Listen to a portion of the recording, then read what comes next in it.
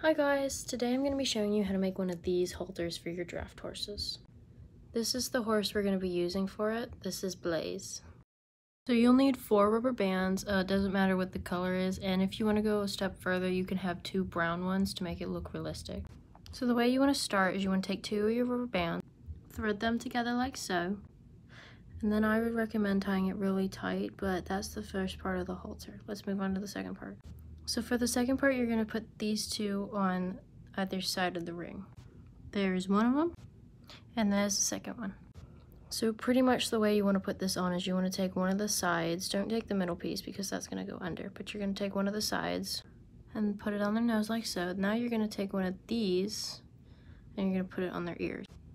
You can adjust the underside of the halter as needed, but that's how it should look after you're done.